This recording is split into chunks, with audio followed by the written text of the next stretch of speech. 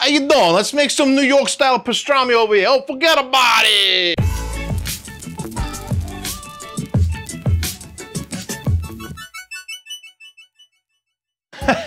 That's right. Thanks, Tony. Hey, welcome back, everybody. Welcome back to the FOGO Life. I'm your host, Captain Ron. That was my buddy from New York, Tony.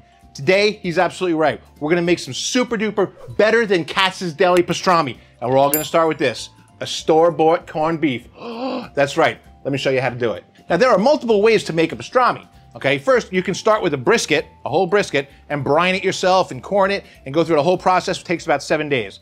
Personally, I find it a lot easier to go buy a store-bought corned beef, all right? You're gonna desalinate it, which I'm gonna show you how to do. Desalinate it, season it, and smoke it. I've done it both ways, and I can't tell you that it's better one way or the other. I find this just to be a whole lot easier, so we're gonna show you how my process works using a store-bought corned beef. Now, our first step in our process is gonna be to take our store-bought corned beef and desalinate it. What that means is that we're gonna soak this in water for a full day, change the water often because it comes in the brine and it's really salty. So what we have to do is take it out of the package, soak it in water for a day, and desalinate it. Now, the more liquid that you can get off of this, the better the head of the game you're gonna be, all right? So we wanna get it all, try and get as much of this liquid out of here as possible. We're gonna clean this out before we fill it with water. Now, your corned beef is gonna have a little bit of fat. On this side, it doesn't matter too much. Just get all the little loose edges off here, okay? You don't wanna have it loaded up with fat, but this side is not that important. It's the fat cap side that we have to take a look at. So, okay, so we're gonna clean, I wanna clean the majority of this fat cap off of here.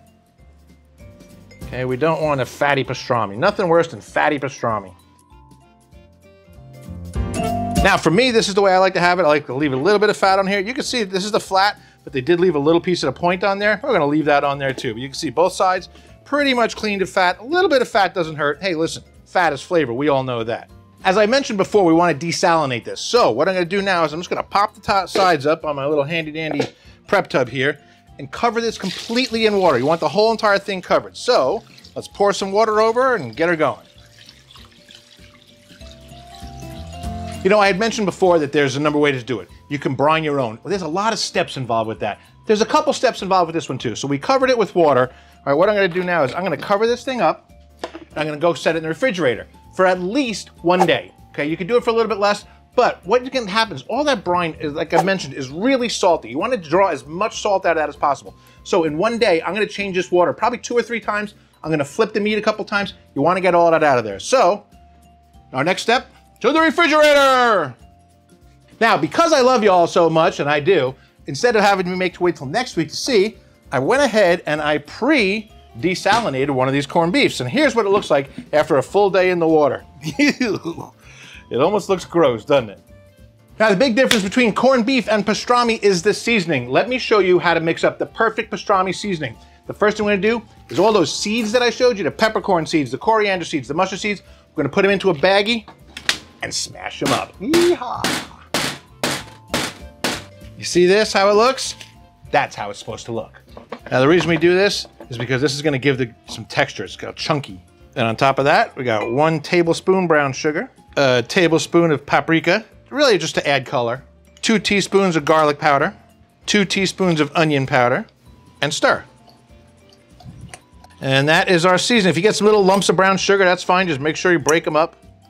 That's all. And that is our seasoning. Our seasoning is all ready. Our next step is to season up our meat. So let's whip out our meat and we'll put some seasoning on it. Seasoning the meat is really simple. Now, I didn't completely dry it off. We patted it dry a little earlier, but a little bit of moisture on there does not hurt because it's gonna help the rub to adhere. So I'm gonna take our rub, take our prep tub, I'm gonna pop it up 1 level like that, and just pour some rub over the top, then just spread it around and push it in. You wanna push it into this meat. Now that we got our meat seasoned, we're gonna let this sit. I wanna let it sit for at least a half hour or so, something like that. This way that seasonings, all the moisture comes out, pulls those seasonings in. You know how that works. So in the meantime, let's get the egg started. We're gonna use super premium because we're gonna do some smoking. We're gonna use some bourbon barrel chunks for flavor. Let me just touch on that for a second. A lot of people like to use cherry for pastrami. It's a really great flavor for this. I actually love this for everything these days. So this is what I'm using, is these bourbon barrel chunks. And a couple things to cover while we're waiting for this to heat up. So you notice I put the blazer ball with the fire starters in there first, lit it, and then poured the charcoal on. To me, it's a great way of smoking. We make videos on how to smoke in Big Green Egg, so check that out. But also, the last thing we have to do before we put this on, we're gonna put our meter thermometer in here. It's a wireless probe. We're gonna put it right into the center, So we're gonna measure about that far. It's gonna go that far into our meat and gonna stick it right in the center of the side of the meat. And she's ready to go on, so we'll stick it right in the center. We got that nice clean blue smoke going. Look at that, isn't that beautiful? Hey, we got a little bit of extra seasoning left in here. Let's sprinkle it on top. The more, the better. That's what I always say. Now go to sleep, little pastrami. Now we always show us putting the meter into our meat, but I want to show you a couple of things you can do. You can track everything right on your phone, all right? Here it shows our internal temperature of our pastrami right now is at 124.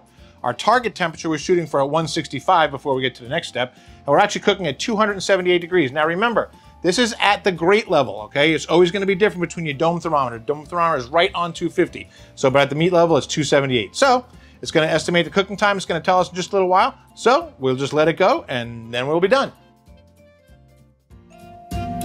All right, so we're done with the smoking portion of our pastrami.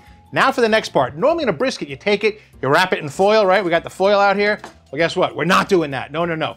The way we're gonna do our pastrami is a little bit different. I'm gonna take this Dutch oven, I'm gonna put a rack in here. Now my rack is a little bit short, nice rack. So I made some kind of aluminum foil balls here. I'm just gonna set them in here and put this rack on top of that, okay? Because what we're gonna do is we are gonna pour water into the bottom. Now normally I cook this to 165 degrees. But this is a little bit beyond that, but what I want to do is I want to get this bark nice and set. This has got a hard bark. I know it's not as black as you might think it would be, but that is a hard, crispy bark. So I'm going to set that on there. I'm going to pull the meter thermometer out of there. Okay. Put the lid on. We're going to put it back on the egg. Okay, like that. And we're going to crank it open. We're gonna crank it up. We're gonna get it to about 500 degrees and let this thing really steam. We wanna get that water boiling and flowing and getting that pastrami nice and steamed so that we have a nice, tender, super, super tender bite. That's what we're gonna do now. And with that, 5 hours later, our pastrami is done. So I know that it's done because what we did is we opened it up here. And you can see the water's still boiling away in here and it's almost gone, but the pastrami is probe tender. I've stuck a skewer into it actually, and it just went in like butter, baby, like butter. So we're gonna take that off of there because this egg's been rolling at 500 degrees for quite a while now. All right, and take a look at this. Ready? The big reveal. Oh, and there it is. And now, let's see what we've got. The beautiful part about this is that we don't, oh yeah, nice and tender. We don't have to let this rest, okay? Because what happened is we steamed it, so we want it to be nice and moist and like that, and it's all good. So all the juices are still in there. It stayed plenty moist for the whole entire thing. So all we have left to do now, start slicing.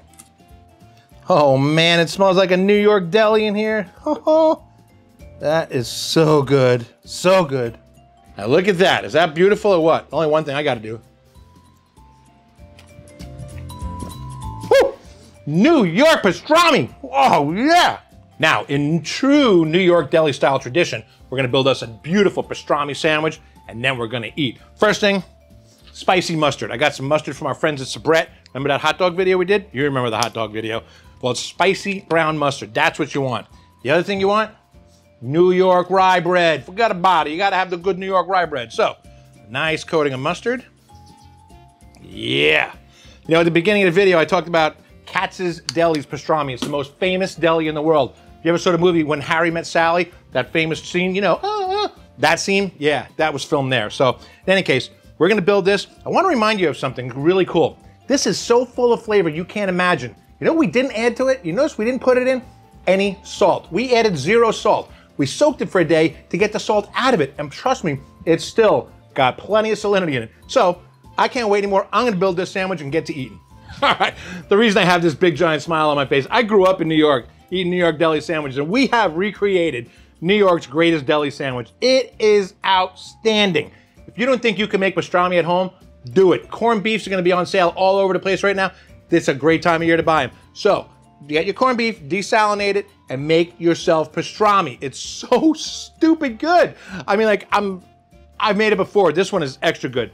All right, so listen, if you don't want to go through breaking up the seeds at the beginning, that's fine. Use coriander powder, use ground black pepper. That's fine, you can use it. But that little bit of extra texture on the bark is just outstanding. I mean, hey, forget about it. It's delicious over here. Oh, that is just so good. So listen, as always, okay, if you saw any of the items that we used in this video, there's a link below down in the description.